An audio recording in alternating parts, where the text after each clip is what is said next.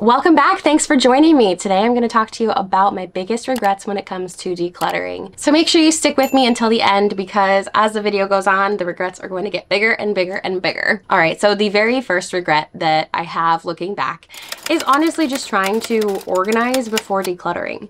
You know, when the environment is too full and we organize everything thinking that it's going to solve all of our problems, it doesn't. It doesn't stick, it doesn't last because we still have way too much stuff in the end. That's the problem I actually had with my bathroom was, you know, I ended up reorganizing, I don't even know how many times, way too many. Looking back, it was absurd.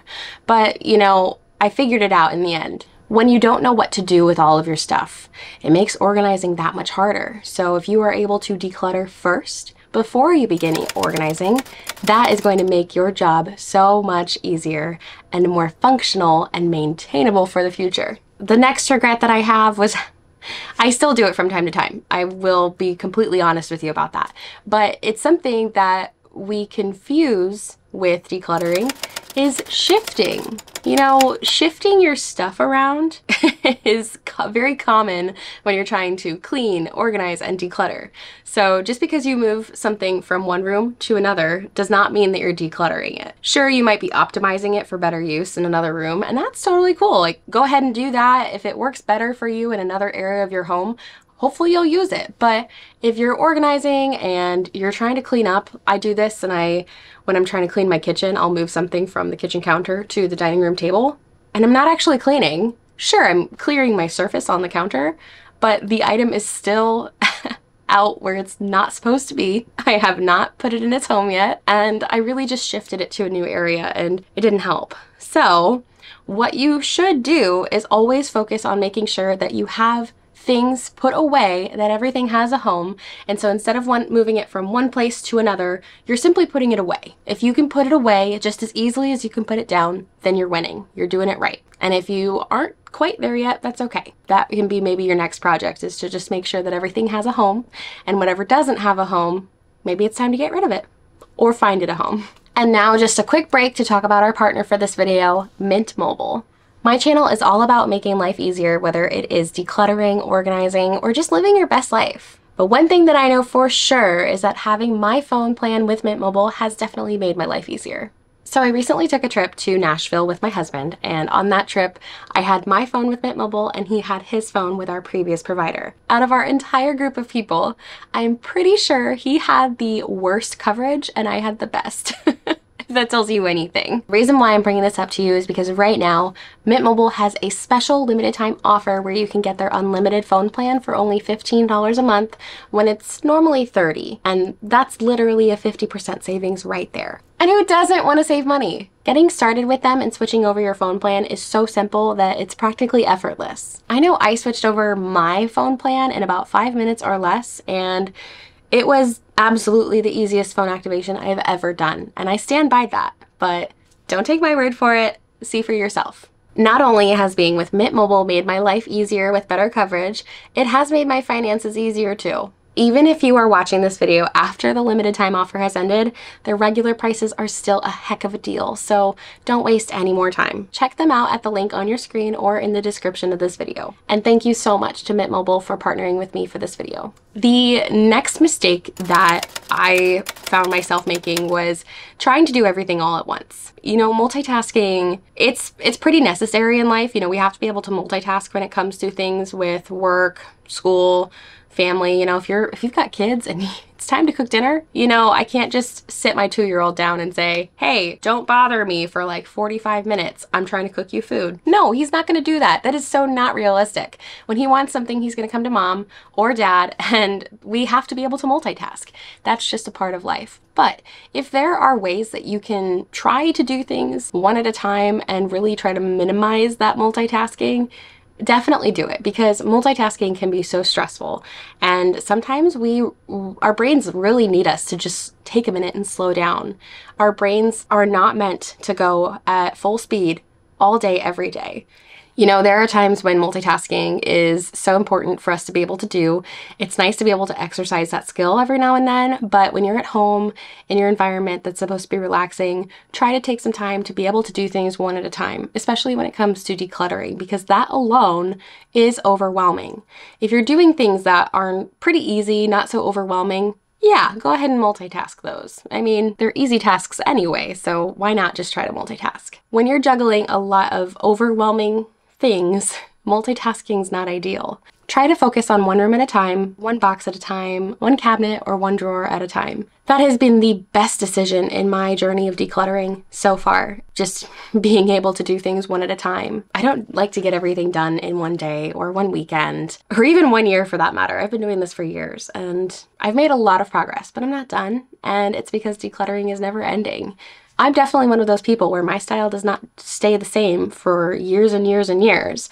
And every once in a while, I find that I'm just not happy in my home because I need something new. And if you're one of those people, that's okay. Don't let anyone shame you for that. If changing up your home, your style is what makes you happy and gives you a way to be creative without having to draw on any paper or paint anything, you know, it's okay. And that's definitely considered a creative outlet, changing your style of your home or your wardrobe.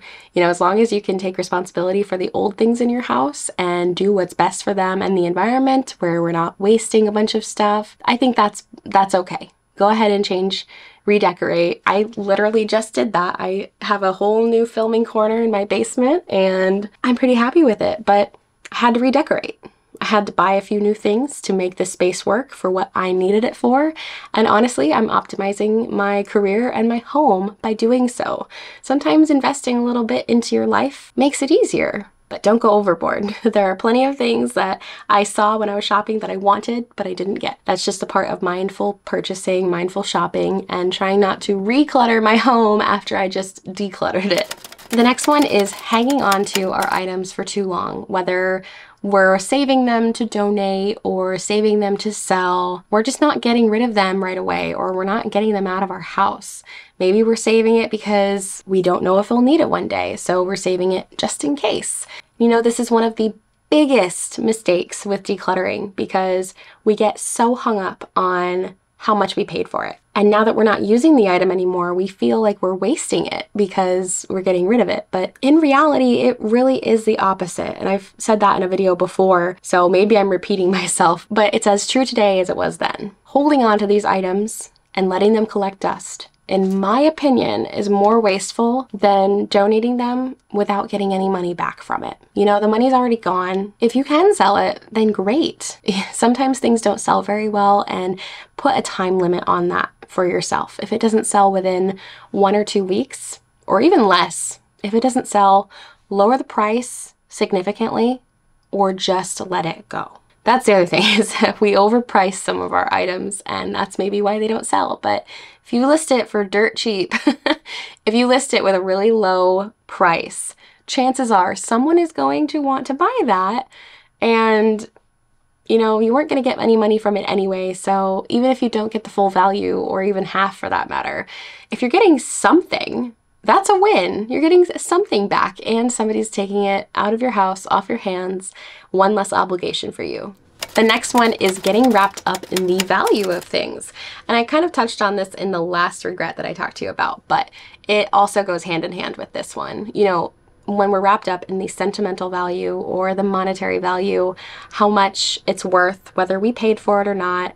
You know, sometimes we receive really nice gifts from somebody, and maybe it's a nice, expensive gift. Maybe it's worth some money, but we never really liked it from the beginning. So why are we holding on to it? Because that person spent a lot of money on it? Always say thank you for a gift. Whether you don't like it or you do, say thank you, because that person took some time to give that gift to you. But just because they took the time to give something to you does not mean that you have to keep it forever. It doesn't. Would you expect them to keep something forever and ever and ever and take it to the grave with them? Would you expect that? Because I doubt it. I sure would not. It might hurt your feelings to see it go, but you have to remember that if every single person had to keep every single gift that they've ever received, we might all be hoarders. I mean, really, that's the reality. If we had to keep every single thing that we've ever received, whether we bought it or someone gave it to us, no one would be able to live in an environment that is peaceful to them. And maybe I'm wrong. Maybe some people prefer those types of environments. And if that's you, by all means, you live in what's comfortable. But I think we would all be hoarding at that point. And the other part of this point is getting hung up on the value of what was spent, you know, so whether it was a gift or not, if you bought it and let's say I purchased a TV back in the day for a few $100s.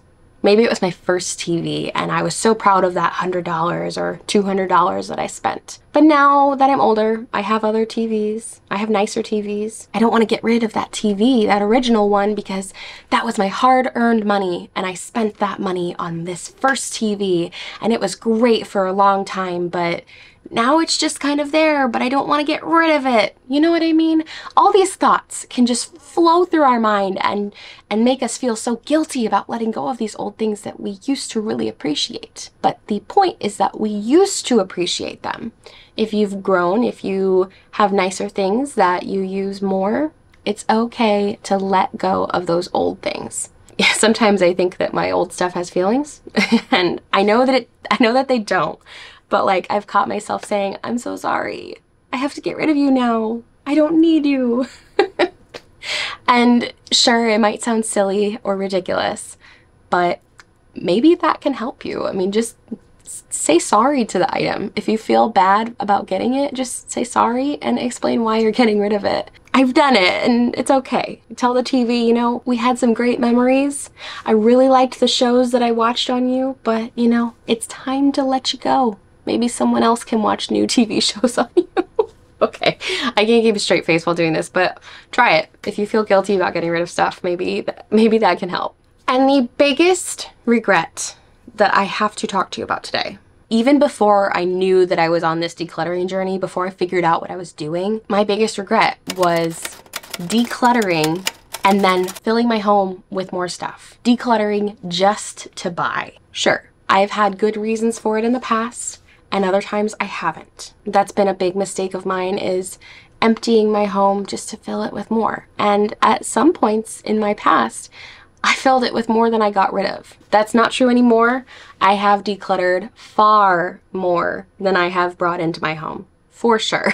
I've gotten rid of so many things. I can't even imagine still living in the home that I used to be in. And it's still the same place, physically the same place, but the environment is far better and just astronomically different than it used to be.